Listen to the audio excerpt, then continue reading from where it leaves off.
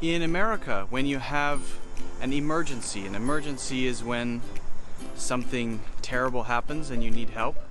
When you have an emergency, you dial 911. Pick up your phone, dial 911, and a person will answer.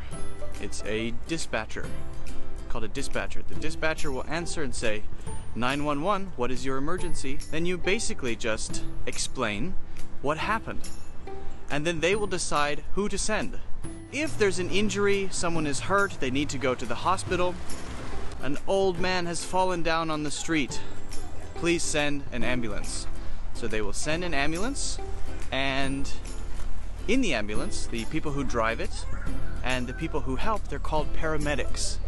Paramedics are the people who come to take you to the hospital in the ambulance. And if, for example, someone has fallen down on the street, then they will need a stretcher. It's like a bed.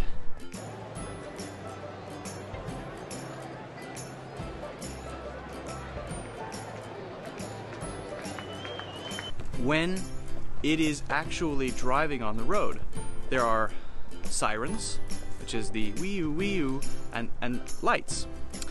And actually, the cars that are driving on the road have to get out of the way. They have to. It's the law.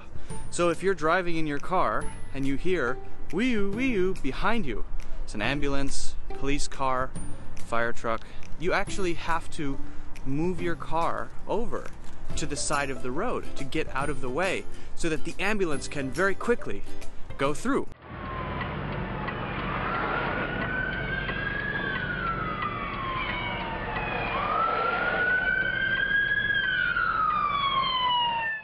Ambulance rides in America are really expensive. If you don't have health insurance, that's what you will pay. Health insurance is what you will pay each month in case you need to go to the hospital.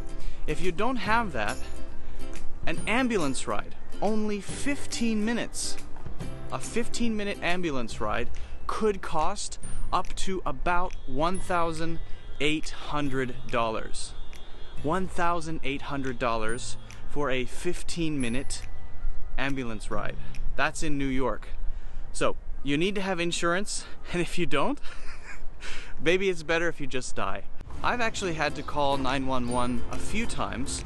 Once was when there was a car accident, and I had to call and explain where the car accident had been, and they sent an ambulance and police to figure out who was responsible and also to take the injured people to the hospital.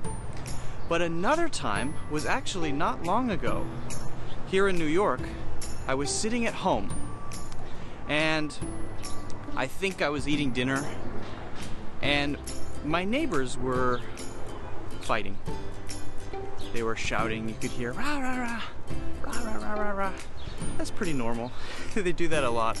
I thought, okay, no problem.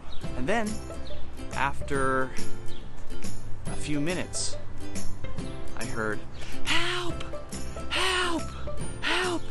So that's more serious than just a fight, right?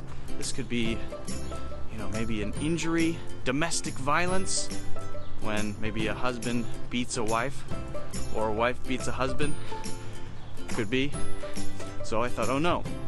I ran out of my apartment, and my other neighbor had run out too, and he said, did you hear that? And I said, yeah. He said, okay, we should call 911. Yes, let's call 911. So I picked up my phone, dialed 911.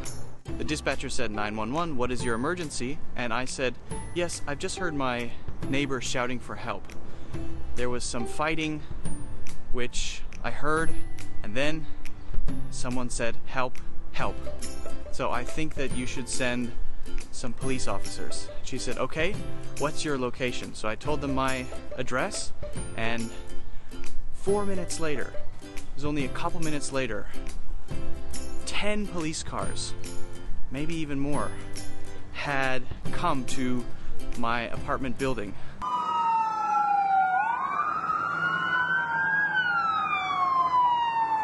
Their sirens and lights were on, and armed policemen, that means police with guns, ran up the stairs, knocked on the door. They all had their guns. Open up, open up. Open up means open the door. Open the door. It turns out it was actually nothing.